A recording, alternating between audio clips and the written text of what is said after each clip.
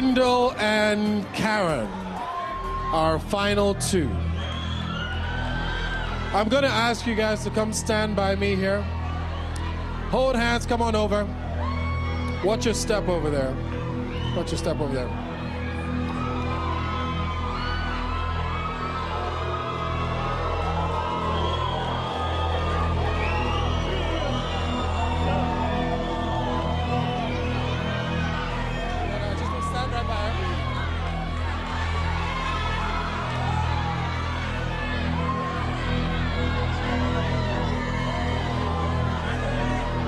All right. That's right. Keep it close, keep it close.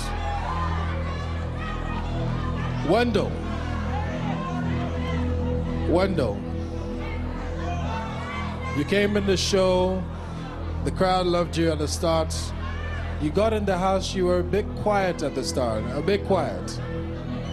And arguably, a lot of people at the start of the show brought some more entertainment than you. But towards the end, you came out of your shell, you got to know all the housemates, and your voice was heard in the Big Brother house. Karen, you were accused of being ways too confrontational. You were accused of being ways too confrontational.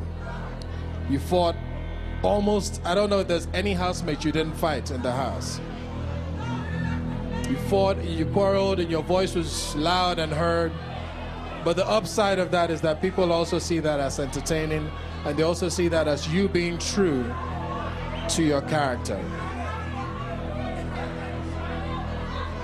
You've also known that from the past Big Brothers, as much as we all like the housemates in the house, it always boils down to one housemate. This is the moment of decision, and it's my job to give you the tough news. First of all, you guys have been fabulous, and whatever happens from here, you must feel like winners. But like I said, I've got to give you the news. Karen, I need your attention. I need your attention, Karen. Karen? Wendall? Both of you have won $200,000 each. Congratulations. Both of you are winners.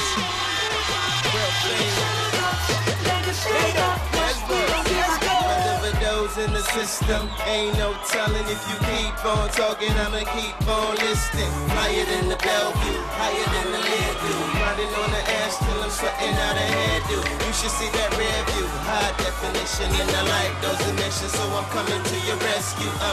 Alright, shave a pot of Wheezy. It's the WFA and the EMEZ. I'ma take it easy. It's too much of easy. If it's Lagos, they don't do it like we do. Believe me, they don't sell this type of swagger in shop right, but concise.